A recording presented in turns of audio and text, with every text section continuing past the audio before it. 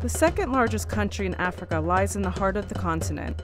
Known as the DRC, the Democratic Republic of the Congo suffered civil war between 1997 and 2003.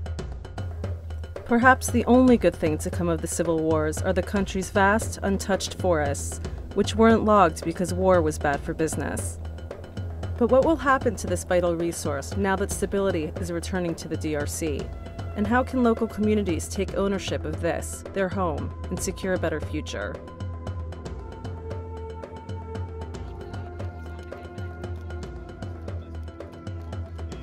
The DRC has not had any formal system of land tenure. I've been working with the African Wildlife Foundation, and we've been working with them to lend our spatial data expertise, remote sensing capabilities, analysis of satellite imagery, to help them with their on-the-ground zoning activities, which they're formalizing with the government of the Democratic Republic of the Congo for land rights and for land use planning with local communities. Spatial data expertise, remote sensing capabilities. What do these words mean exactly? For over 10 years, this satellite has been orbiting the Earth. It's called Landsat 7, and with every loop it takes around our planet, it collects information about the Earth's surface, which people like Janet can then interpret.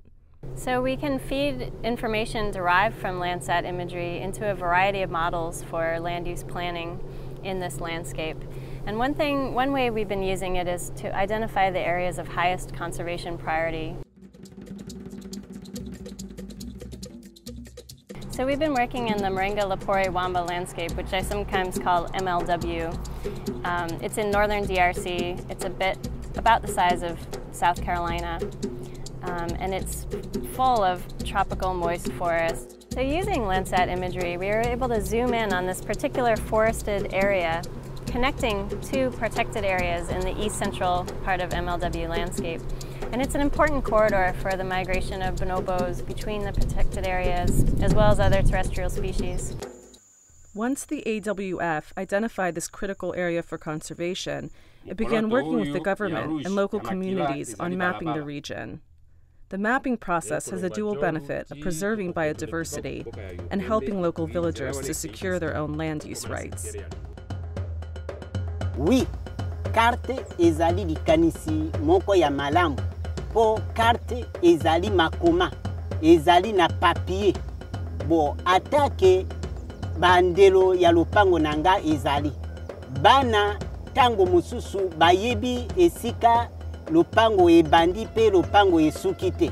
Me lukola sika wa grâce na zonage tango babimisi par exemple carte ya lopango oyo mwana akozala na facilité munene pona koyeba esika lopango ebandi pe lopango esuki pe ekozala epa na ye dokpo soki bato baye akolakisa bango facilement sans pour autant que alobake tozalaka nde boye lopango na biso ebandaka nde boye lokola carte ezali document munene oyo ekede ata na génération ya future.